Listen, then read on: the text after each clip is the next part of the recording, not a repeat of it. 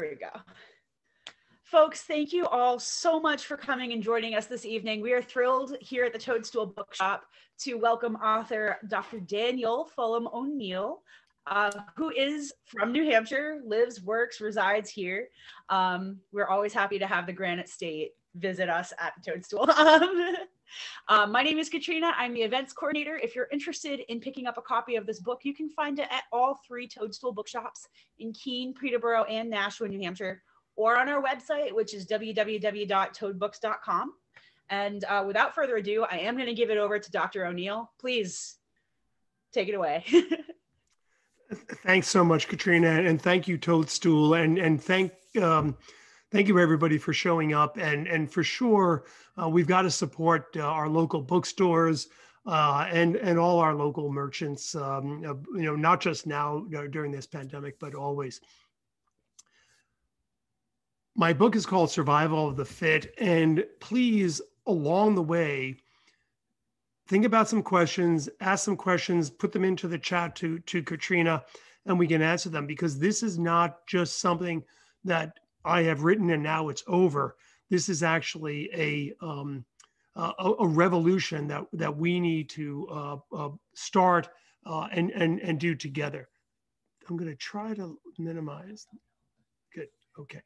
All right. So we have a problem. 30% of our children are overweight. 20% meet the criteria for obesity. 25% of children have diabetes or prediabetes. This is a huge problem. We have children that are sick, that are going to school every day, not healthy.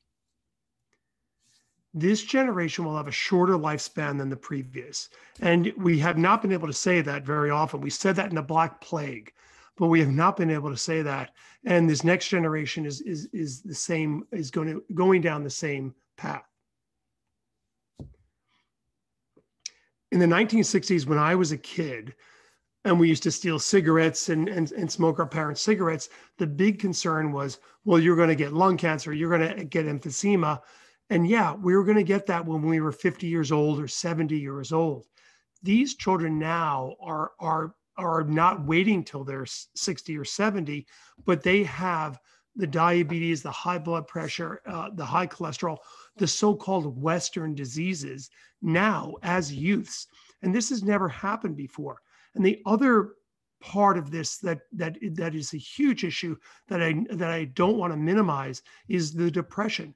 In other words, the mental illness that goes along with all the physical illness, and this is all together. Back in 2019, I'm not sure if any of you remember that far before the pandemic, we had a measles outbreak in this country, and a number of children died, and it was a huge issue, and it was in the front page of all the papers and such. But that was less than 1,000 kids died. But now these kids are dying, literally dying, because of these diseases. And certainly they're sick and they're not doing well because of the problems that they're having, because of their health problems, because of their obesity. Now, here's the issue. We were just talking about the book Sapiens. And one of the problems is we have not changed since Homo sapiens have evolved, and that was 200,000 years ago. And for a while, the Homo sapiens and the Neanderthals were hanging out together, but the Homo sapiens eventually took over, and we haven't changed. We are evolved as hunter-gatherers. We're supposed to be up and moving 10 to 12 miles a day.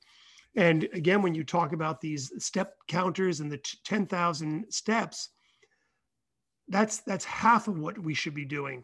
We should be doing at least twice that, and that's what we're evolved to do. We're also evolved to eat a large variety of foods. So believe it or not, if you survived childbirth, if you survived snakes and leopards and other horrible things that happened 200,000 years ago, you were a healthier person. The 18-year-olds 200,000 years ago would have been the top athletes, would have been the military recruits today.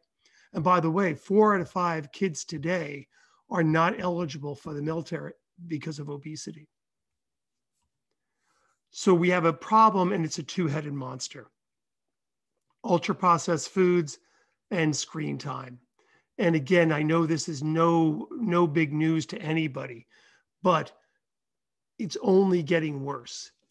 And the reason it's only getting worse is because the forces of evil, the forces of screen time, and the forces of ultra-processed food are spending not millions, billions, and 10 billion is just a tiny estimate. It's way over that, to advertise to kids, to keep these kids addicted. And again, I use that word specifically, addicted to ultra-processed foods and to screen time. And for any of you out there who are over the age of 30, you have not really experienced this. This is a new happening. We have no concept of what these 5-year-olds, the iPhone came out in 2007.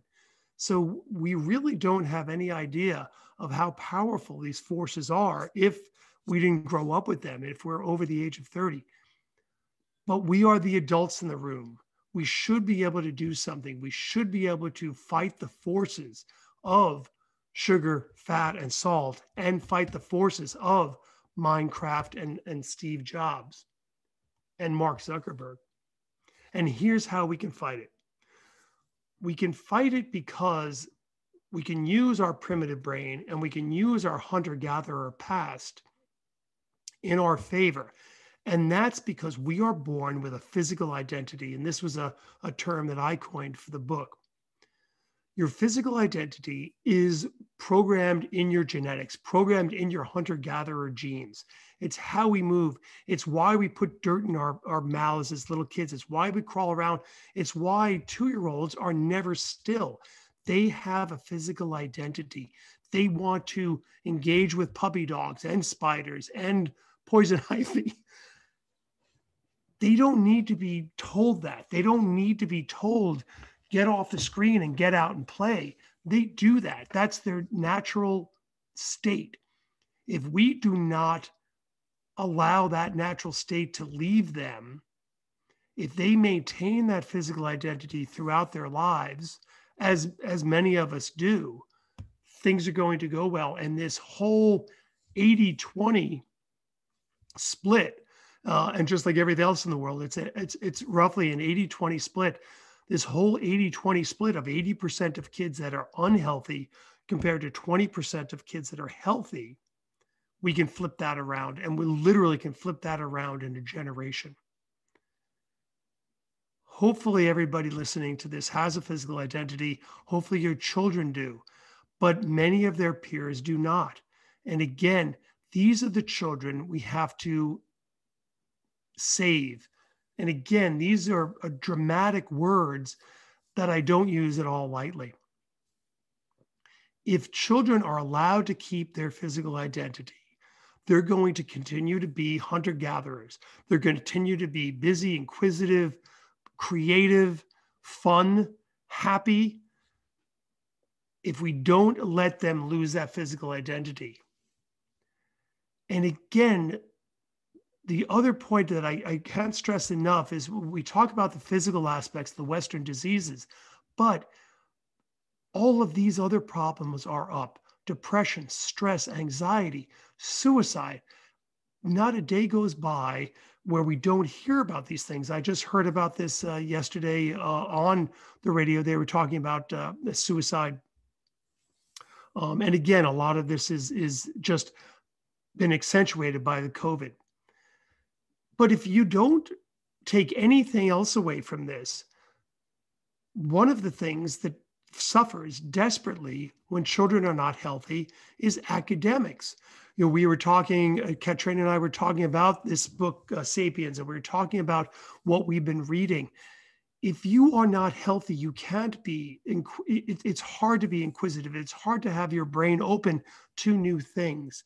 And that's the job of our schools. When you talk to children about screen time, about video games, about Facebook, they say words like, it's exciting, it's interesting. This stuff is exciting and interesting. though I would venture it's not as exciting as interesting as Mother Nature, but this is what these kids are presented with. And as a result, this is what these kids are now addicted to. And they're just not getting the alternative enough. And that's our job. Our job is to make sure they never forget that there's a really interesting world out there. And having that cold wind on your face, as we've had, at least here in New Hampshire in the last few days, can be a beautiful thing. And is something that makes us feel alive, and a lot more than anything that they're going to learn from Call of Duty. So what are the other problems? Well, one of the other problems is these kids start the day with a 200 calorie surplus. And by the way, folks, we all start the day with a 200 calorie surplus.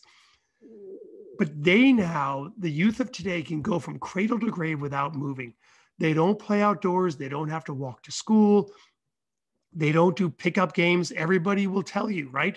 We don't see kids playing on we pass the playground, we pass the schoolyards in Keene and Peterborough and everywhere else in the United States, and not just the United States, but all over Europe. And kids are not playing. They don't have morning chores. And if they don't have physical activities as youth, guess what? They're not going to get them as adults, because the blue collar and farm jobs are fewer and fewer. They are getting less physical education, and we're going to talk a lot more about that. The world has changed. Baby boomers out there, you know this. We have 200 calories that we start the day with that we don't burn because we don't pick up the phone. We don't crank down the car window. We don't manually change channels on television. We don't have to get up to answer the phone. And sadly, most of us don't play enough outside. We will not have better math scores until we have better health scores. There is no STEM without fitness. There is no STEM without fitness. We have made a big push in this country to get better math scores, to get better, to get more engineers, to get better English scores. When we did that in 2002, when we instituted No Child Left Behind, we took time away from physical education. We had these kids moving less. And what happened to their math scores? What happened to their English scores? Nothing. If anything, they went down. So we're still battling Croatia for math achievement in this country, for number 37 in the world. These kids are not healthy enough to learn calculus and algebra and Ernest Hemingway. Public school physical education is our only hope. These kids are in school 180 days a year. We have to make sure they are moving at least 30 to 45 minutes for 180 days a year. We need to addict them to physical activity. And it's easy, because if we don't let their physical identity lapse, they're going to want to run around. They're going to want to participate in high quality, high energy physical activity, because that's what they do. That's what children do. The physical education program in our schools is absolutely vital to the health of this next generation. Unfortunately, in addition to the time issue, our PE programs are stuck in the past. And I want any of you professionals to think about this. If anybody from 100 years ago came down and looked at your profession, looked at your job as a videographer, looked at your job as a physician, looked at your job as a teacher, they wouldn't recognize this. They wouldn't have any idea what was going on. They would see whiteboards, and they would see this incredible equipment that you can immediately review what you just filmed. They would see surgery suites that are right out of science fiction. However, if Dudley Sargent, one of the pioneers of physical education, came down and watched what happened in physical education classes, he'd be horrified. And by the way, this is not about the quality of our physical education teachers, just like the quality of our doctors and teachers and everyone else. Their education has only increased. Their breadth of knowledge has only increased. They have the knowledge and the training to get our kids healthy, but they're not given the time, they're not given the opportunity to do this. This is not something that just popped up because of the computer revolution. This is something that was popping up in the Industrial Revolution. And by the way, if we want, we can really take it back 10,000 years ago to the Agricultural Revolution. That's when our problems really started. We were bouncing along as healthy hunter-gatherers for many years. And then people started figuring out how to grow crops in big ways. And that's when the trouble started. Then the Industrial Revolution came around, and California, again, ahead of their time, saw this. And they instituted 2 exercise periods a day for kids going to school in 1866, for heaven's sake. And these kids were not on their cell phones at night. These kids were not getting the bus to school. These kids were already doing a lot. These kids were already doing their 9 miles a day as hunter-gatherers. And now with the 2 exercise periods a day, they got it up to 12. We have data to support this in the 21st century. Again, this is not rocket science. This is not something that is surprising any of you, I'm sure. We've done the studies. We do not need any more data. We do not need any more studies. We have plenty of data. We have the data to show kids need to get their heart rates up. And every panel, every scientific study is going to show this. And this is not 1 or 2 days a week. This is every kid, every day. Yes, high school seniors need to be getting their heart rate up. When they look at PE classes, again, Dudley Sargent will be horrified. These kids are moving 11 minutes, 16 minutes in another study. And again, we're talking about 1 or 2 times a week. So as I talk about in survival, we don't have time in gym class to worry about picking teams or trying to learn skills to hit a ball. We've got to get these kids moving the second they step across the threshold. Public school physical education is our only hope for the health of our children going forward. And we have the money. But the problem is the money is going to athletics. And this, I know, is something that people don't want to hear. We have the money, but it's going to 16%. And in the study that we did, we had data from across the country. These are the numbers we came up with. 86% of the school budget, of the high school budget, is going to athletics. I'm sorry, to competitive athletics, not to physical education for every kid. And the people that are taking advantage of that 86% of the budget are 16% of the school population. What we're seeing, and what this is accentuating, is this athlete and non-athlete divide. And this is another huge problem that we're seeing. And this is another huge component of the computer revolution. Kids are identifying as athletes at the age of 7, and then those kids are going on to a path of physical identity, and those are the 20%. Unfortunately, that other 80% are non-athletes. When we were kids, when those of you over 30 or 40 or 50 were kids, even if you weren't playing organized ball, you were playing out in the woods, you were playing in the city parks, you were swimming, you were getting into trouble, you were building forts, you were riding your bike. This concept of athlete, non-athlete. But the problem is that once a child identifies as a non-athlete, he has this other option, this option that he considers, quote, interesting and, quote, exciting. And that's the computer, and that's the couch. The world has changed. Some kids are taking advantage of it, but again, the vast majority of our kids are not. Another study we did with the book that some of you might be surprised at is that the kids that are going to colleges, and this includes the University of Vermont and New Hampshire, and again, we did this study from multiple universities and colleges across the country. The athletic scholarships for what I defined as suburban sports, soccer, field hockey, lacrosse, ice hockey even, these kids are not the have-nots. We are not taking these kids off the streets and out of the pitch and teaching them to play soccer and then to get a college scholarship. So again, I'm not talking about football and basketball, though I suspect that it's not too far off in more instances than you would believe, perhaps only at the top D1.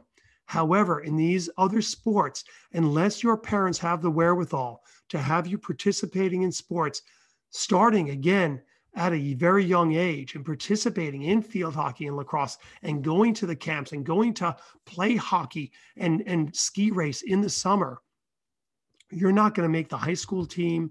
You're certainly not going to get a college scholarship. The role of the public school is not to produce athletes for college and the pros.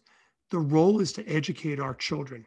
The role is to make sure we have happy, healthy adults. And after that, after the age of 18, what happens then is something we can't control. But we need to make sure that we are not only graduating kids who have read Toni Morrison, but graduate kids that are healthy. Dwight Eisenhower recognized this. Jack Kennedy then really took this off. Dwight Eisenhower realized just a few years after Korea, our youth were getting soft. They couldn't compete with the youth in Europe. They were having more television that was coming into people's homes. There were fewer farm jobs, and the industrial machines were getting more efficient, so people were doing less. Dwight Eisenhower was horrified as a previous general because he was horrified that our military was going to be soft. Jack Kennedy bumped it up, but this is not happening anymore at the national level, and we're actually just getting a little bit of excitement from Governor Sununu here in New Hampshire at our level, but it's still not enough. Here's what kids need to graduate from high school. They need to know some American history, some world history, some English, a foreign language. They need to know at least up through algebra. They need to have some numeracy. They need to be able to do a plank. They need to be able to do a few sit-ups. They need to not have diabetes. They need to not have high blood pressure. They need to not have obesity. They need to be able to squat and pull themselves up over a wall. This is a 6th grade reading level. These kids need to be healthy. They have to have a physical identity. Ideally, every kid that graduates should be able to run and cycle and swim. So what do? We know PE is absolutely necessary. Why don't we rebrand it? So again, and I'm talking to you people my age out there, some of you had miserable PE experiences. I get that. Some of the things that they did in the President's Council testing was pretty nasty and degrading oftentimes. But why don't we rebrand things? We're America. We can do these things. And by the way, the rest of the world will be delighted because the rest of the world has these same problems. Let's rebrand it. Let's get the folks from Silicon Valley to find a swoosh for physical education. There is hope because it is our natural state to be part of the outdoors. That is what we have going for us. It's our physical identity. It is hardwired. So, in conclusion, in no particular order, obesity and poor fitness is expensive. We didn't even talk about that. We said that they spend billions and billions on advertising. Well, guess what? We're already spending billions and billions. In New Hampshire alone, in Vermont alone, we are spending in the millions and millions on youth health. And again, not just physical health, but mental health. And it is because these kids are not fit, it is because these kids have lost their physical identity. It is costing us a lot more than college scholarship money. Our children are addicted to bad food and screen time. There is no STEM without fitness. We are not going to cure this with a negative. We have a positive. We have physical identity. We've got to use that. Just saying no does not work, because Steve Jobs and his minions that are now working are going to make sure if you try to say no, they're going to figure out a way to change your mind. They're going to figure out, Ronald McDonald's going to figure out that other special ingredient to make sure you keep addicted to that food. You're not a non-athlete at the age of 7. If we maintain our physical identity, this is all going to change, and physical education is our only hope. And now, most importantly, we need a revolution. We need you, all of you out there, to be part of this revolution. I talk about it in the book in detail, how you can be part of that. I talk about it at the website, surviveofthefit.net. I need your input at my email and at the website. We need to work on this together. We need to work on this as grassroots, and we need to work on it at the state level, at the local school district level. You've got to get this book into the hands of the PTA, of your school board, of your administrators. We've got to start this, because if we don't, we're going to have another generation that will be sick again. And it's not only that it's horrible, but this generation is not having fun. And when we were kids, we had fun, and that's not happening anymore. So thank you.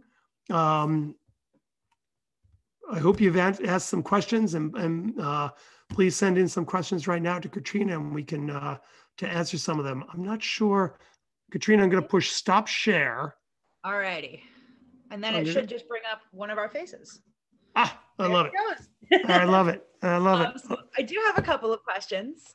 The first is, what can we as community members do to advocate for the shift towards encouraging children's inquisitive natures and being outdoors and changing the way we approach phys ed? Yeah, exactly. This is something we all can do, and we can all do it on even tiny levels. So for instance, at the school level, making sure the music teachers are clued in on this. Again, it's amazing. And I'm sorry to say that a lot of teachers, when we talk about this, they didn't realize the very clear connection between academic achievement and activity. And, before you do anything, before you take that SAT, before you do anything that involves intellectual thought, if you get your heart rate up, if you rev up your heart rate, you're also revving up your brain. So these things are intimately connected. So what we can do on the community level is at every step of the way, how can we build in more activity? How can we build in easier access to that activity? So, if there's ever a chance to put in a walking path in your town, if there's ever a chance to vote to get some cycling paths, the rails to trails, we are always in favor of that, because that is going to not only change our community for the better, and that the communities that have these things, when you go visit any of these towns that have a wonderful bike path or a ski hill in the community, that just changes everything. So anytime we get that option, but also, as I was saying, the music teacher, how can you build getting these kids up and moving with their instruments, with their singing? You don't have to be sitting down while you're singing. It's counterproductive anyway. and getting up and right and getting them up and moving. In the art world, we can get them outside painting. Let's go for a walk. In social studies, can we walk downtown to that museum or to that historic site? We've just got to start thinking as an entire community, as an entire unit. How can I get moving? And oh, by the way, the old thing of parking your car, farther away, or doing little things like that to get you moving, and not always making things convenient for yourself. But it becomes a mindset. But if we just keep planting that seed, and we start thinking about it, particularly with our kids, that's going to be part of the revolution. And for sure, talking to our select men and women and again, superintendents and stuff. And how are you doing? What are you doing, Superintendent Jones? This guy O'Neill is talking a lot about how our kids are not healthy enough to learn. What are you doing about it? How are we making a change? And if we can do that, it's going to make a change. I think it's really interesting that you bring up the other teachers in the school. I have a background in education. That's what I went to college for. That's what I kind of do, not through a school, but through the Boys and Girls Club of America on the side in pre-pandemic times. And I do think it's interesting that you bring up so many of them don't realize this connection, because I think that there's a great opportunity, especially in classrooms like music and theater and all the electives that are kind of lumped in with phys ed as specials. They're just as vital to a child's education. There's a great opportunity there for you to use the full body in music making or in art making. I really do think, especially if you're an educator, you should advocate to your colleagues, and kind of plant the seed there so that they take it upon themselves. Anyway, sorry. I just no, I think that's when teachers really grab on and try and make it an immersive experience for a child. Absolutely. And I think I started this project, and there was a little bit of pushback because the book is published through Teachers College Press at Columbia University. And there are a lot of teachers out there, and there are art teachers, and music teachers. And I believe it or not, I think, and I don't want to go to the match with anybody on this, but I think if I had a fight, I would be fighting with the classroom teachers to give up some of their time. Because again, if we cut down that classroom time from 45 minutes to 40 minutes, and these kids are moving for the extra 5 minutes, we add up that 5 minutes here and there and everywhere, that these kids are going to be more engaged for those 40 minutes. In other words, it's a question of quality. And again, I couldn't agree more. I think that there's so, the other specials of art and music are so important. And but it's got to be everything, but we've all got to be pulling together on this and get everybody moving, and then we're really going to have that revolution. We have another question from Peter, who asks, what do people, especially those in power, need to hear to get them to act and to get them on board? Yeah, that's a good question. I mean, I worry sometimes that I'm a bit of a Cassandra and I'm gloom and doom. And particularly in this last year, we really probably need less gloom and doom. For instance, I've been saying now in the last few weeks, we should be showing a scroll of how many people are vaccinated every day. So every day we wake up and we find out that, another 2,000, 3,000 people in New Hampshire or in Vermont have been vaccinated. Something positive, something happy. But I think that this is a bit of a gloom and doom scenario. And I don't think we need to sugarcoat it. That if we have to tell our legislators, and I would love to get the ear of Secretary Edelblue, the Secretary of Education, for them to really appreciate that this is it. This is the one thing you can do that will truly revolutionize our children's education. If we get these kids moving every day, every grade, every school year, that's the revolution. That's the secret sauce. You know, that's all it is. And we have it. We have the money, we have the knowledge, we have great teachers out there. We've got it. We don't need to reinvent anything. And the other brilliant thing, Katrina, about this subject is I get very few people disagreeing with me, because everybody says, you know, the same thing. They say, oh my God, kids don't play enough anymore. Kids don't have enough fun. Kids are not doing pickup games and just running around like we used to do as kids. Everybody agrees with this. And the powers that be have the power to do something about it. But my theory is the powers that be are in their 50s and in their 60s, and they don't get it. They don't get that these kids are not necessarily even choosing to play video games. They are addicted to the video games. You know, they're not choosing unhealthy food over healthy food. They're addicted to the unhealthy food. I've been working with a fellow from Johnson & Wales, and he read my book and got excited, and he wants to talk about the whole ultra-processed food concept and bringing that. And of course, that's a huge thing. So if you want to get the powers that be to do something else, it's getting, you know, healthy food into our cafeterias also. But yes, they have enormous power. It's just absolutely incredible to me that the Secretary of Education of any given state could really get it done. Secretary of Education in Washington, D.C., not so much, because as you know, many school districts, it really comes down to the district.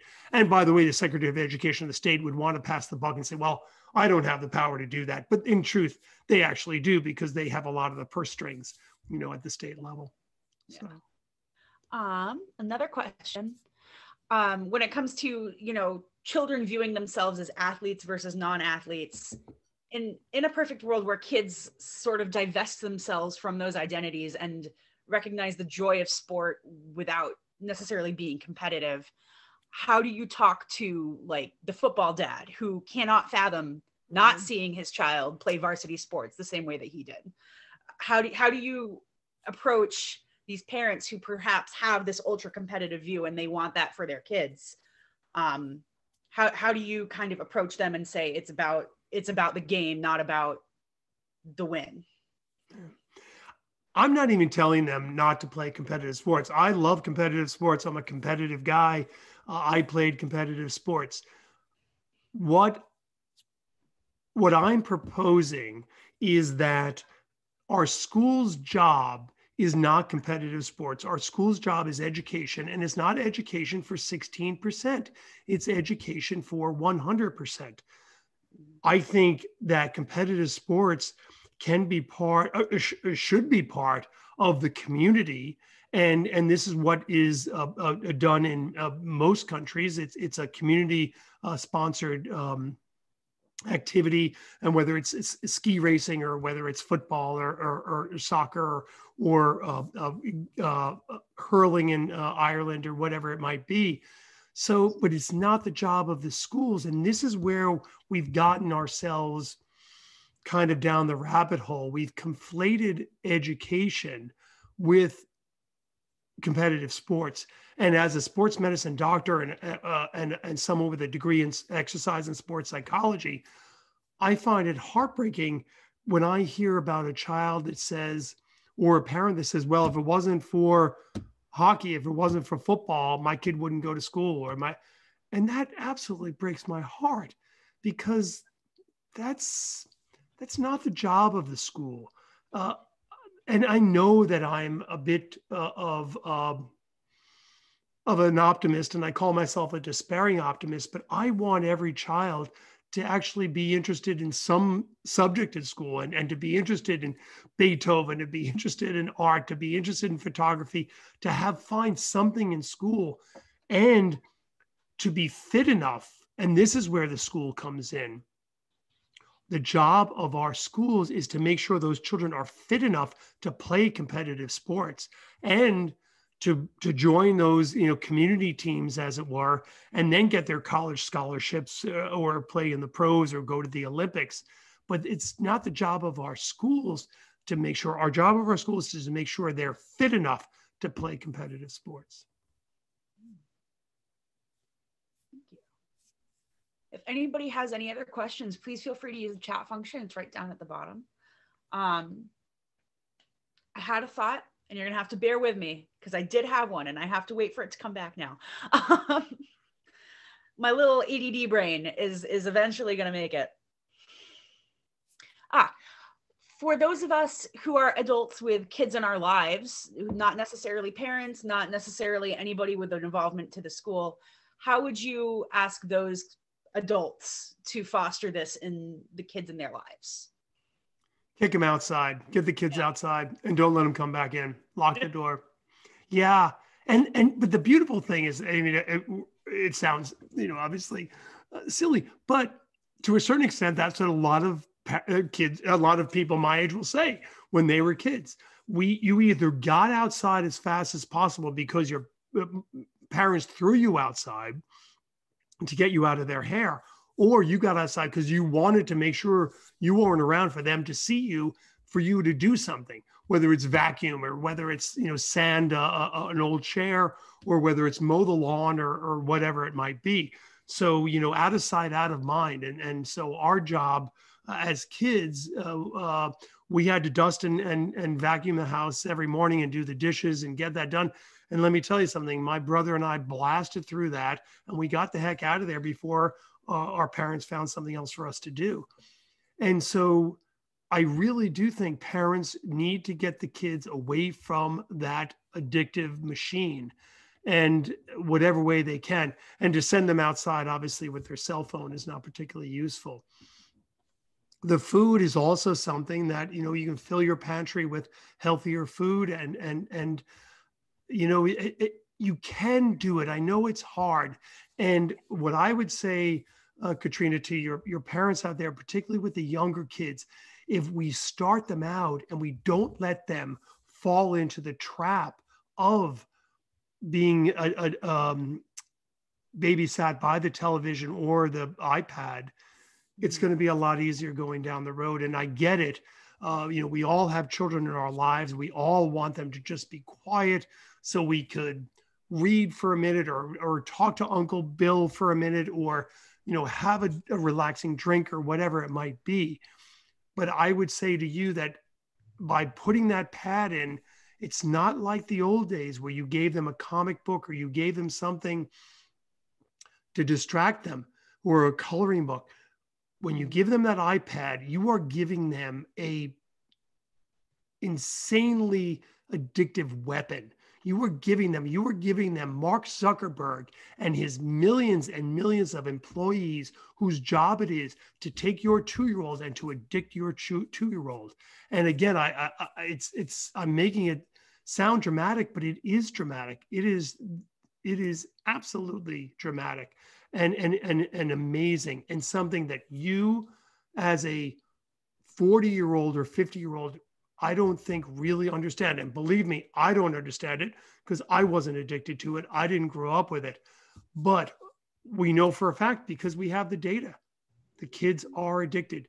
You can't let them get addicted. If you can fight that at the ages 2 through 7, then your world's going to be a lot better. Then the kid's not going to be addicted to this stuff. The kid will maintain their physical identity, and your life will be puddle wonderful. So should we end on a happy note like that? I would love that. I think that you're right, though. There is a lot of hope. It is something very intrinsic to us. We are curious. We want to explore. We want to touch things. We want to touch the fire to see if it's actually hot. And being able to see something done, like manually. You talk about, the blue collar work is different now than it was, even 50, 60, 70 years ago, farm jobs, you're right. There's not as much work in agriculture now as there was, especially around here. You think of all the farms that have closed or have been divided up. Kids are really into seeing stuff done like in an old fashioned way. They have no concept of what that is. And I think that you're right. They want to learn. They want to get in touch with it because it's something new to them. It is exciting. And I think just showing them that, basic things like, washing your dishes by hand or taking the dog out for a walk instead of just letting them go in the backyard. Those things can be exciting and those things can be engaging. I think you're absolutely right. Absolutely right. And I would say that, for instance, I would dare a child to go to Nelson's candy store and go in the back room and see how the fudge is made and get their hands, touching this stuff and smelling this stuff. And that's 3 dimensions, that's where it's happening. And especially we keep the taffy puller right in the window. There you go. Exactly. And I'll just say one more thing, actually, that Donald Hall, one of your neighbors from Sunapee, when they opened a factory in town, and I forget what they were making now down in Sunapee. So this was, whatever, 100 years ago or 70, 80 years ago. And the farmers around there were saying these guys were only working 6 days a week in this factory. And the farmers were like, that's not work. You're only working 6 days a week. and they would, clock out. And you're absolutely right. Once we stopped working on the farm, and even before that, as the hunter-gatherers, you got up every day and you started hunting and gathering. And but if you give kids 3 dimensions to work with, they're going to pick 3 dimensions, and they're going to pick something with a smell and something with a feel and something, that they can grab every time. Yeah. Well, thank you so much, everyone. And thank you, Katrina, and thank you, Toadstool Bookshops. And this was very fun. Thank you so much. This is very powerful. Fran says that she'd like to share it with her family members too, especially those with young kids, I love it. Katrina, has this been taped at all, by the way? Can they share this yep. through the Toadstool website or? Yep. Awesome. It should be up by the end of the weekend. Oh, fantastic. I have to wait till I get back to work on Sunday, but yes, it will be available. Just toadbooks.com. You can check out our whole website. There's a search function. There's whatever you need. We'll ship it to you. And right at the top, there's a tab that says event recordings. And that is where the video will be hosted. So you'll be able to see it there by the end of the weekend. Thank you. Thank you so much. And I hope to see you in 3 dimensions. And really where I hope to see you soon. It's true. All right. Take care now. Thank you, everybody. Have a great evening. Stay safe, everyone. Bye-bye.